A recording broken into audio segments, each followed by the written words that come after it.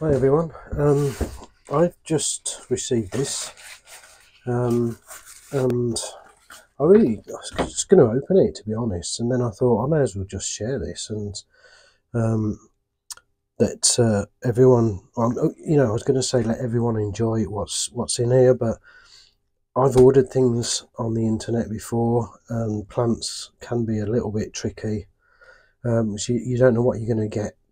I've ordered some terrible things, so I'm hoping that this one is a little bit better. So I'm going to just get it open first, and so if you can bear with me, and we'll see what the packaging is like as well, because that's been a bit shady in the past. So yeah, leave me to it. Let me just get it all opened up, and then I'll talk you through what we've got.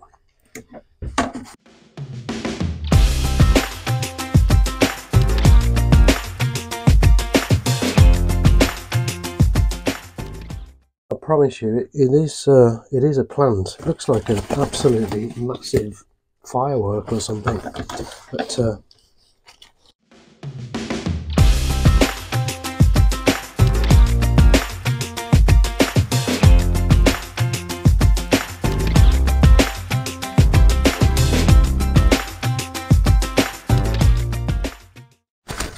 now I'm not quite there yet. There's a lot of packaging on this, which actually is good news, because some of the packaging can be quite flimsy.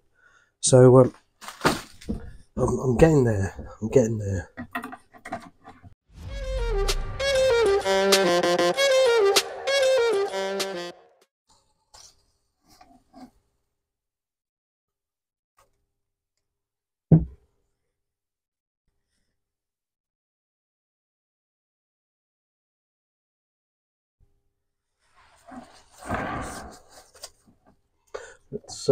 Let's get the other one opened.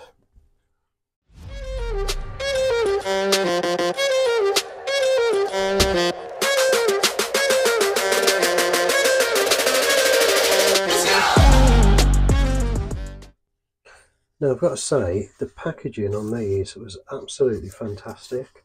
They've got them in these tubes that are really quite firm, so the plant isn't going to get too damaged.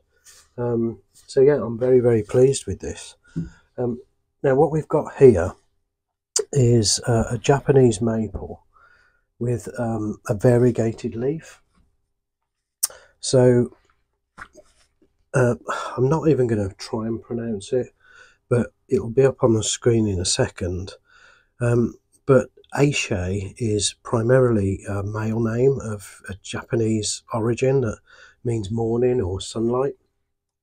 In terms of this particular variety, this maple is upright, spreading, round-headed, obviously deciduous tree or shrub, and it's got deeply divided leaves.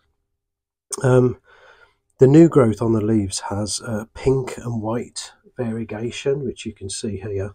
There's lots of new growth. It's bright pink, and white and pink leaves with a deep dark green in the summer. Although with this particular variety, some leaves could be actually white or pink. So this is one of my favourites, and probably one of the most popular Acer varieties, but it's still actually quite rare. I say quite rare, but I don't see many of these when I go around the garden centres looking for a new type of tree, and actually I don't see many of them in people's gardens either. They could be more popular than I think.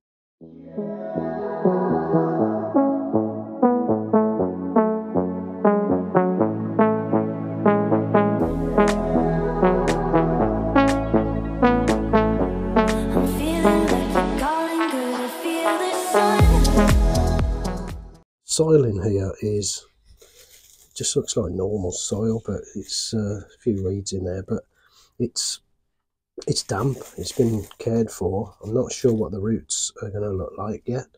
The graft union, it's okay. Little bit ugly, but that will sort of come out as the trees get a bit bigger. And then you've got this variegation. Every single leaf is different. Just move up the tree. You've got a leaf here that's almost fully green. This one's got a little bit of speckle on. And you've got leaves up here that are sort of variegated. It's just beautiful, actually. So yeah, these, I don't normally buy stuff off the internet because, like I said, you don't know what you're going to get. But I'm actually pleasantly surprised with this. So I'm not going to touch these this year. I'm just going to let them go dormant, let the leaves do whatever they want to do.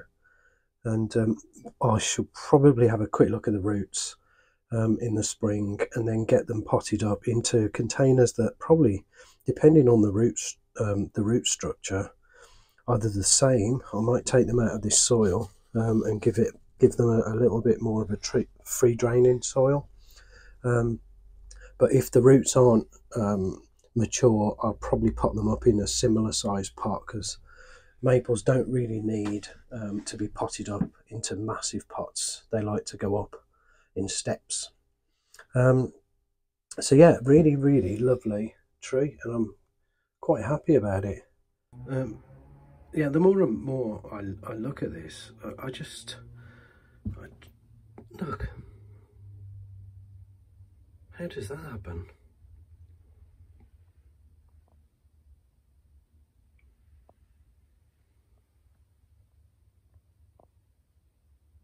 How does that happen?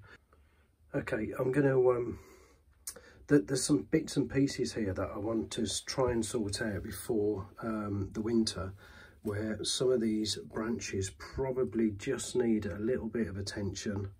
I don't know if it's because they've been in a tube, but some of these need to be pulled out a little bit or pushed over to one side and set in place before the spring, because some of them are crisscrossing and I don't want them to be. So I'm going to do a little bit of wiring, and if you're not familiar with wiring, then I will show you on another video, but I'm going to get them wired up because that's not exciting. And I'll put them into shape and quickly show you that, and then that'll be it for this one. So bear with me a second. Right, so I've got a little bit of a wire. This is, I think this is 1.5 mil, maybe 2 mil wire. And I've wired these up just to try and get a little bit of shape into them. You can see it's very loose. I've not gone mad, so I don't really want to damage the branches or the trunk. But I have put a bit of wire on. These two are really close together, and all I want to do is just move this to give it a little bit of structure. You haven't got to go mad. There's a little bit on the top here that I've wired up. Let's see if I can get that into focus. That I've put here, and there's 2 branches here that are very close together, and all I want to do is just maneuver them into place and make the plant just overall look as nice as possible, and give it a bit of spread. So, and the wire, that's what the wire does. But yeah, I've not gone mad on this. They're going to go dormant, aren't they? So I just don't want it cutting in, but I do want them to set in place so we get a nice shape to them. And that's sort of a little bit more spread out. It's not all close together. The other one, which I'll bring in, you can see here, these 2 branches are very close together, and I do want to separate them. They're pretty close together all the way up. So I want to separate them from the bottom here and just pull that out a little bit. You can see there, I've just moved it away. These 2 here were very close together, so I've just pulled that apart, and hopefully got a bit of movement in the branches. And I'll take that wire off in the spring, And that's pretty much it. That's all you got to do. Just don't go mad, because they're not going to grow this year, not in the autumn. As long as there's a little bit of spread and they've got a little bit of room, that's pretty much it. We'll have a look at the progress of these next year. Thanks very much. Cheers.